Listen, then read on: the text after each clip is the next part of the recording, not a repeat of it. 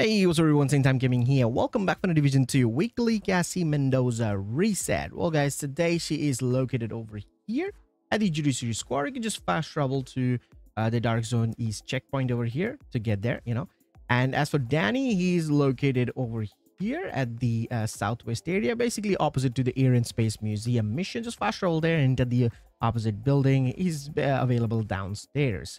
And now, obviously, to reveal both of their location, you need to find the snitch.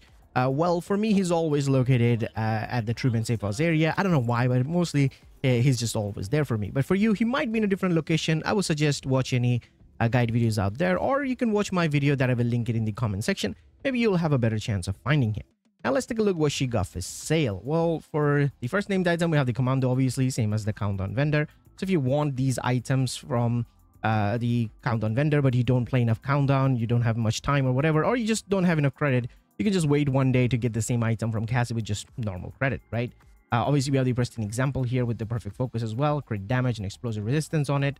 Then we have the Shield Splinter Assault Rifle with Perfect Optimist Talent and 10.9% of stability here. Now, this is a Hunter exclusive item. What I mean by that, there are a bunch of Hunters in the game. If you clear them, then you can see these items available at Cassie Mendoza. Otherwise, you'll basically see nothing there. So I would suggest you to just clear the Hunters.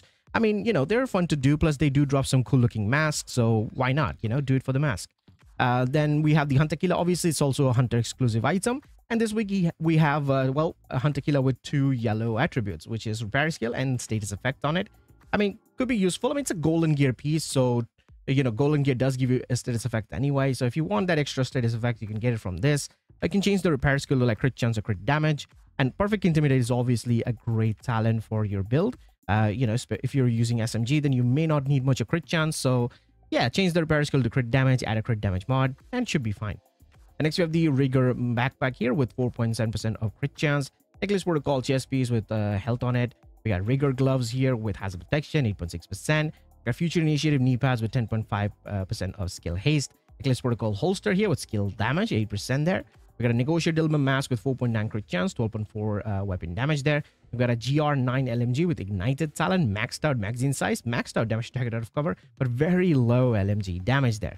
Military MK17 rifle with sledgehammer talent, swap speed here 12.9%.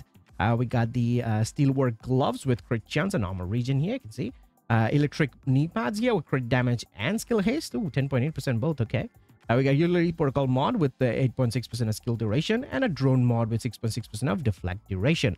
So that's it for weekly Cassie Mendoza, guys. She's going to sell all of these items for the rest of the week, but she will change location, and obviously Danny will also change his location. Now, speaking of Danny, let's go take a look what he's got available for us. Alrighty, guys. As for Danny, like I said, he's available over here, the Southwest area. Just fast travel to the Air and Space Museum, and then just enter the opposite building, and you'll find him inside there, like from the staircase, basically. Now, as for his stock, well, okay. Wait. This is the first time I see him selling more than 3 items. What? That's like a lot. That's 6 items. That's weird.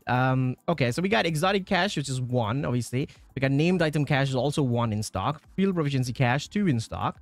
Optimization cash, 1 in stock. Crafting materials cash is 3, okay. We got a year 5 season 3 Vanguard, which is also 1 in stock. So that's a lot of cashes for the first time I'm seeing it, which is actually kind of nice.